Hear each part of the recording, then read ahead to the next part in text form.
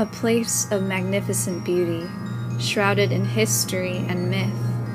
Mount Pilatus stands high above Lucerne, Switzerland, and is the setting of Steven Reineke's symphonic band piece, Pilatus, Mountain of Dragons. Lucerne was founded in the 8th century and is currently the most populous city in north-central Switzerland. Known for its natural beauty, its location on the shores of Lake Lucerne, and the stunning sights of Mount Pilatus in the distance, tourists travel from far and wide to explore the city and travel up to the summit of Mount Pilatus, which stands 6,943 feet above sea level. Tourists far and wide come to awe at the natural brilliance and inspiring views from Mount Pilatus, and enjoy all that the mountain has to offer. Mount Pilatus is known for something else as well: dragon sightings and the myths of good-natured dragons that live in the caves of Mount Pilatus. These medieval legends have left a footprint on the culture of Lucerne and Pilatus. So when composer Steven Reineke was asked to commission a piece for the 50th anniversary of the Youth Wind Orchestra of Lucerne, it was only natural to compose a piece that pays homage to the folklore of their culture. The world premiere of Pilatus, Mountain of Dragons was given on May 31st, 2002 in the Culture and Congress Center Performance Hall at the base of Mount Pilatus. Born in 1970 in Cincinnati, Ohio, Reineke is the current music director of the New York Pops and a frequent guest conductor of major orchestras around the world. As a composer, he is known for enthusiasm, exceptional artistry, and for composing programmatic works. Pilatus, Mountain of Dragons is a programmatic tone poem for symphonic band, with a story that resonates with the medieval fables of Pilatus. The piece opens as Mount Pilatus slumbers at night, shrouded in darkness and mystery among the clouds high above Lucerne.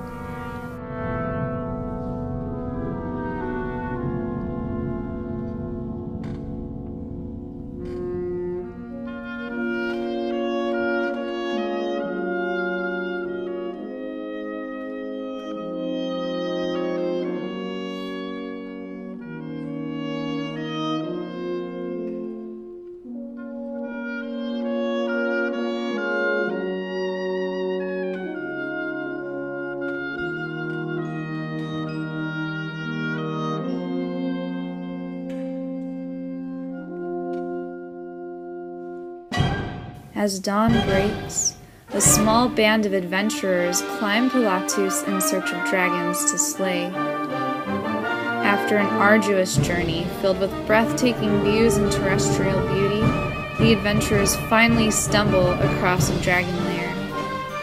They awaken the mighty dragon, who battles the intruders on his domain.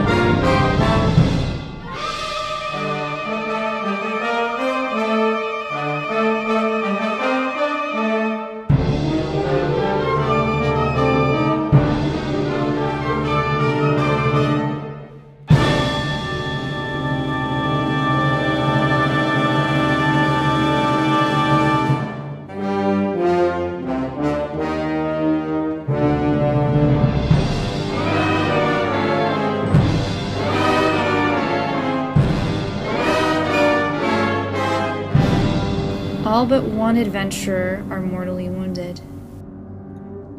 He begs for mercy and forgiveness from the dragon.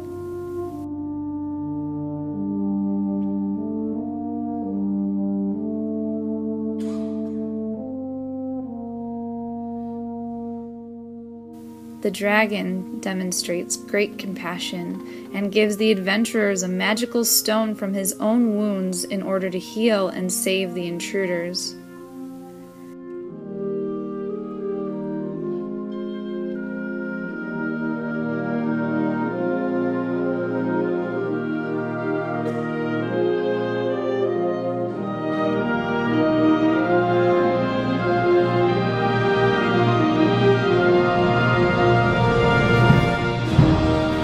In doing so, the dragon places compassion and tolerance in the hearts and minds of man, leading them to a happy and peaceful coexistence with the dragons of Pilatus for the rest of time.